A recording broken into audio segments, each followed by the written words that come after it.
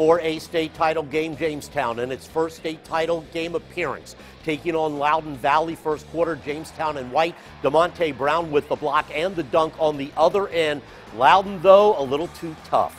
Jordan Miller underneath. He will get the bucket and the foul. He had a huge night as Jamestown's dream season ends. The Eagles lose 80-48 in the state championship game.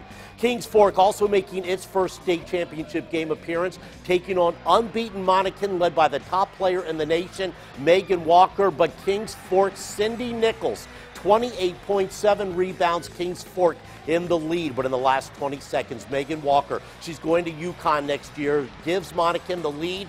Kings Fork has one last try. Haley Iser takes the shot, misses.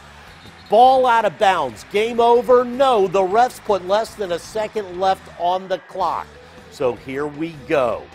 Camry Harris is going to get the ball one last time, but the refs say time ran out. Basket no good. A heartbreak for the Bulldogs. Monocan wins its third straight championship in a row by 1 point.